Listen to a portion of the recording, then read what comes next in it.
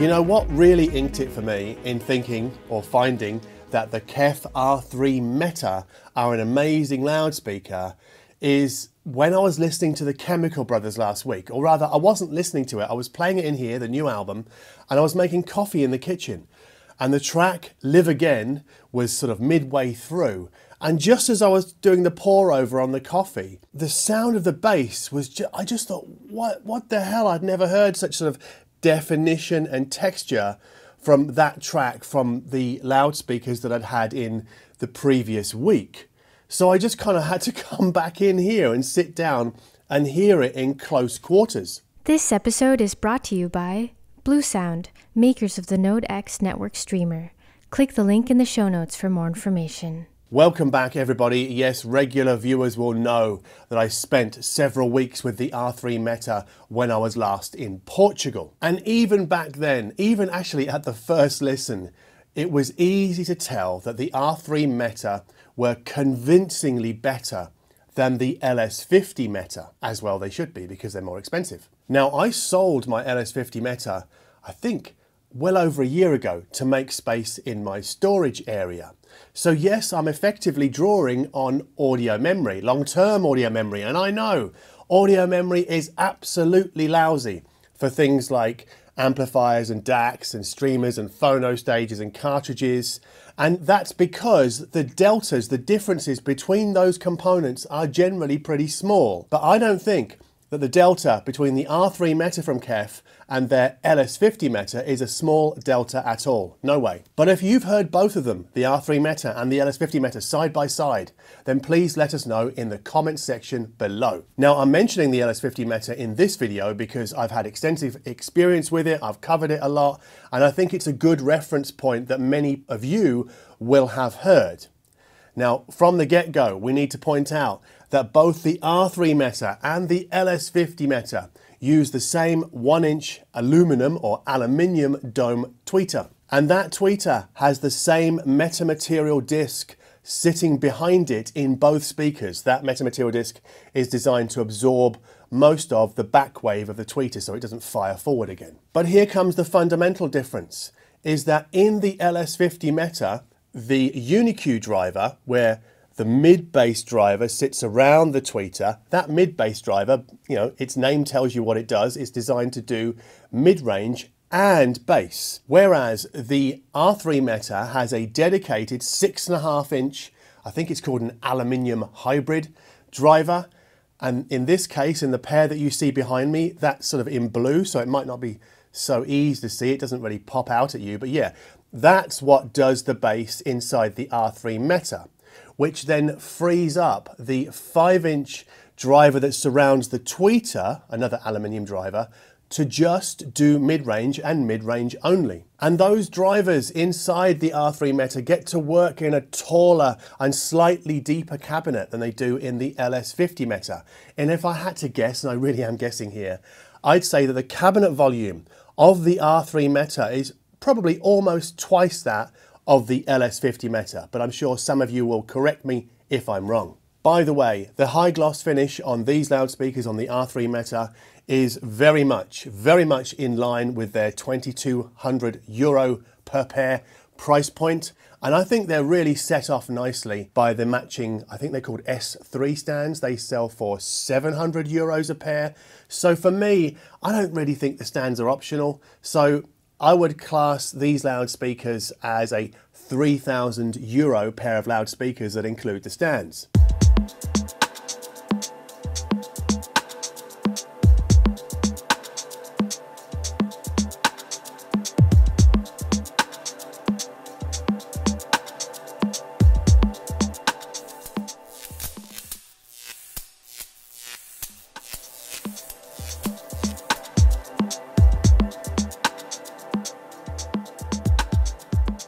One thing to note is that the R3 Meta are a nominally 4 ohm loudspeaker, so they could present a little bit of a tougher load maybe to some amplifiers than your average.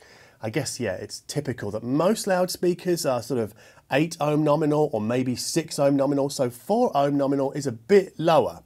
However, sensitivity here is 87 dB, so they're not really sort of like amplifier ball breakers. They're just a little bit higher than your sort of 84, 85, 86 that you tend to see in most two-way stand mounts. I'm generalizing though. But I took no chances with my electronics choices. I went with the NAD M23 Eigentakt power amplifier, which I've got to say I think is one of the best sounding amplifiers I've heard in the last 5 or 6 years. And I mated that with a PS Audio BHK signature preamplifier. And whenever I drop that whenever I drop that PS Audio preamp into a hi-fi system, I'm always like, yeah, that just sounds fantastic. And on streaming duties, I have a Bluesound NODE X. But what really took my breath away when I set all of this up was my vinyl front end, which is a Thorens TD1500 turntable with a Thorens TAS1500 cartridge feeding into another PS Audio component, their stellar Phono stage. And I gotta say, I was playing, I've got it here actually, I pulled it out specially. I was playing I think the 2020 remaster of Jordan the Comeback.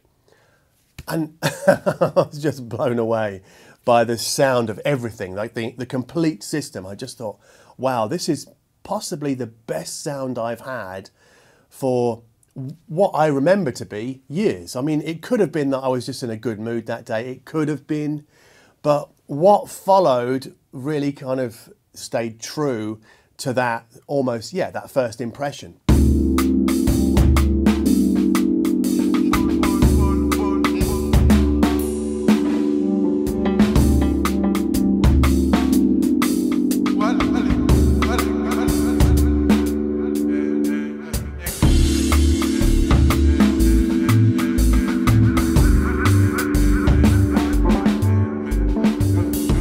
So I think the star of the show with the R3 Meta's sound quality is their seemingly unflappable nature. So when tasked with playing Brian Eno and Carl Hyde's High Life album, it becomes crystal clear, quite literally, that they're very good at maintaining composure when things get really complicated in the mix, especially in the mid-range. And in fact, that album's lead song, Return, is one of my go-to tracks for testing for early onset treble irritation. Because what I do is I put that track on, I turn up the volume, and I ask myself, do I want to turn the volume down again pretty much straight away? Because sometimes with some speakers, we'll get to this in a moment, sometimes that track sounds like wire wall looks. Does that make sense? And with the R3 Meta from KEF, yes, I can turn up that track Return and not want to turn the volume down because it sounds like wire wool. And I cannot say that about the Bowers & Wilkins 705 S3. I'm sorry, it's a great speaker, but it just comes on as just too much in that lower treble region when playing that particular track. And I want to turn it down again.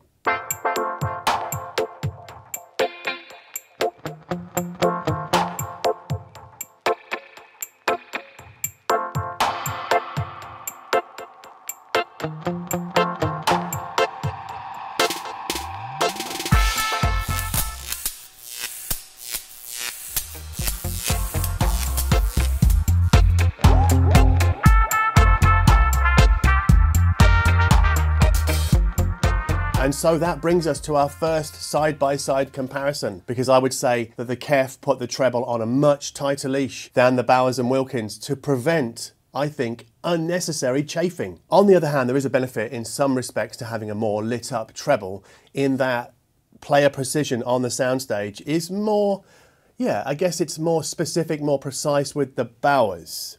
However, if we play something like Happy Monday's Wrote for Luck, the Think About the Future mix, which I think was done by Paul Oakenfold in 1990, that just sounds more substantial through the KEF than the Bowers. And I'm not just talking about low-end substance and weight. I'm talking about the mid-range as well, because I have a bit of a guilty pleasure in that I love the song The Horse with No Name by America. Now there's pretty much no bass in that track, but the KEF give us more substance with vocals than do the 705 S3. And I'd say that the Bowers kind of lean more to a sort of candy floss presentation in that mid-range than do the KEF. And the only way I really know how to explain greater solidity in the mid-range from the KEF is if we imagine that sound is a tool which continuously shapes and sculpts the air as a chisel would,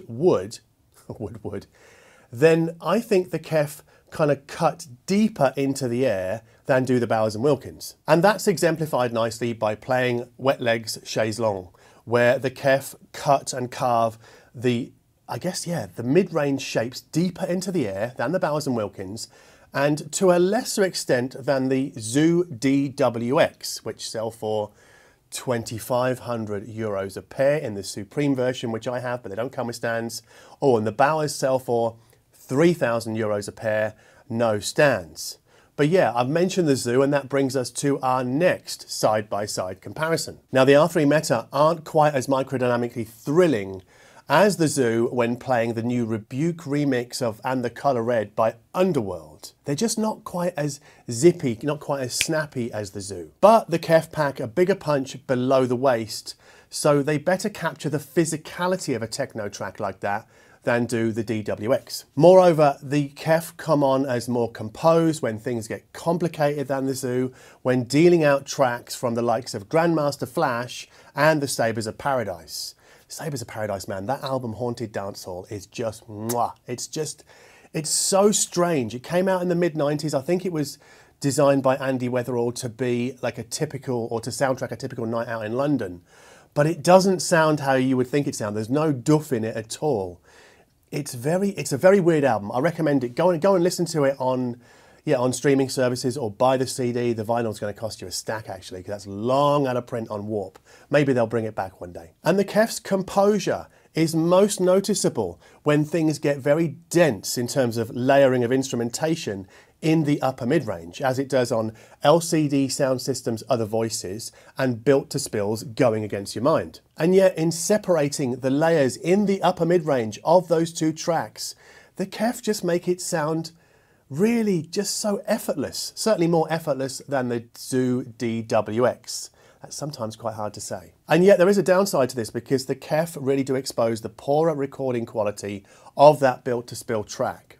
It just sounds, I don't know, just a bit flat. And it's a similar story with the Tindersticks' Curtains album, which when I played it through the R3 Meta, I think also yesterday, I'd never heard that album sound quite as murky as it did yesterday, and that can only be this sound system that I've got set up behind me. Sound system? This hi-fi system I have set up behind me. Yeah, I just never noticed how murky that recording sounded before, but it clearly does.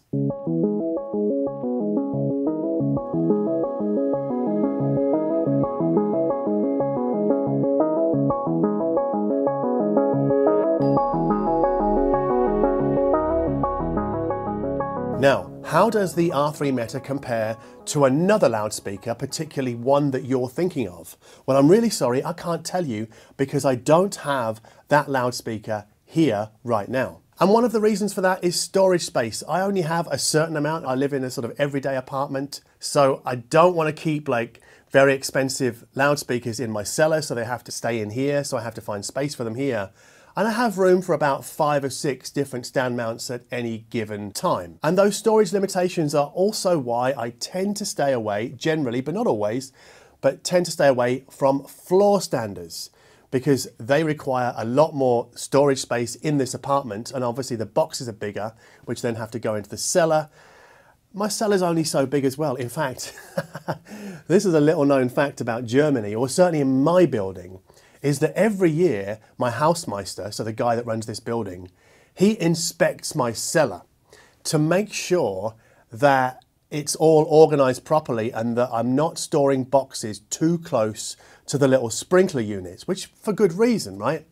And I was told this week, as I was last year, yeah, I need to rearrange things, maybe even need to kind of clear out some things, because Yeah, the pile of boxes is getting too high and too close to the sprinklers. I mean, can you imagine if I trip one of those off? Oh my goodness, that would just be a whole world of pain. But anyway, yeah, I got into hi-fi through stand mount loudspeakers. I think that's why I like them so much, because I love the simplicity of a single box with 2 loudspeakers in them. Yes, I know you have to add stands, but that's generally only another box. And I tend not to keep the boxes for the stands. And my experience of living here in Berlin for the last 5 or 6 years and listening in this 6 meter by 5 meter room is that most of the stand mounts that I've tried, they're generally 2 ways, and pretty much all of them require a subwoofer if I really want to sort of fill out the bottom octave in a bit. So if I want to go above 40 hertz, maybe into 50 hertz, whatever. So I'm generally thinking of the Wilson Audio TuneTot, the Vivid Audio Kaya S12, the LS50 Meta from KEF, and yes, Sonus Faber that I've had. Yeah, the Bowers and Wilkins, which are over here right now. They need a subwoofer as far as I'm concerned. But the R3 Meta's top to bottom solidity means that they don't cry out for a subwoofer. That doesn't mean they won't benefit from one, and I will be investigating that down the line, maybe in a month or so. I might even add 2 subwoofers actually, because NAD are going to send me the M66, which is the matching pre for the M23, and it's got room correction from Dirac, and I think proper bass integration for multiple subwoofers. So I'm going to be investigating that down the line. So this won't be the last time that I talk about the R3 Meta in terms of low-end WOMP, but even out of the box, for me, there's plenty available for this space. I get just the right amount of room gain, and I think the R3 Meta generally roll off, maybe they're about 6 dB down in the mid-30s, the mid-30 hertz. And that for me is perfect, because just below that, so in the low 30s, I have a room mode. Like, it's mathematically baked in. I can't do anything about it unless I load loads of bass traps in here, and I mean loads, and I'm not doing it.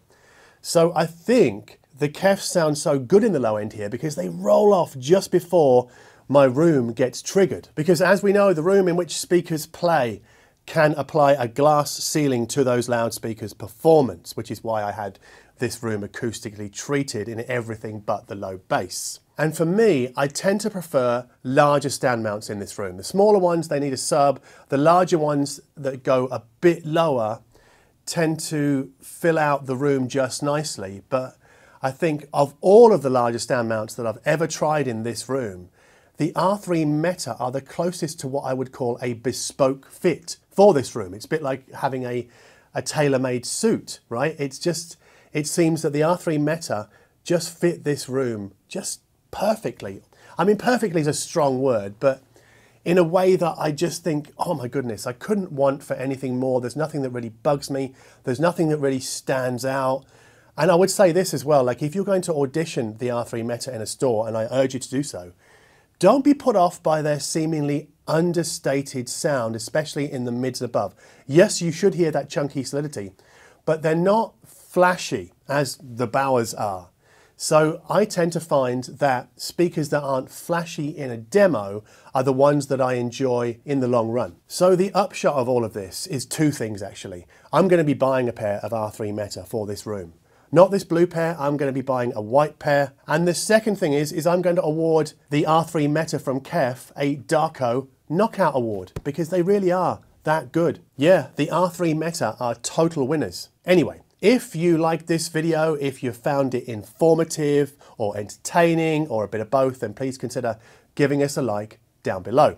If you like my attitude towards, I guess, slightly larger stand mount loudspeakers, slightly more expensive loudspeakers, or stand mount loudspeakers that is, because I have been doing a run of 2 to 3K euros stand mounts in the last little while. I've got some more to come. In fact, I've got an even more expensive pair coming.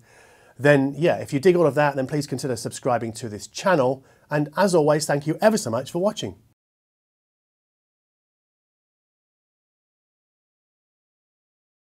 Hello, me again. You're watching this video on YouTube, but if you are watching it over on my Patreon, you might be watching it a few hours early or even a few days early if I really have my shit together. And you'll also be seeing a whole bunch of bloopers where I stuff up majorly in this video at the end of the Patreon version of that video. So if you'll consider supporting me on Patreon, even if it's just for 1 month, just to buy me a cup of coffee or something, then that would be absolutely fantastic. So thank you very much.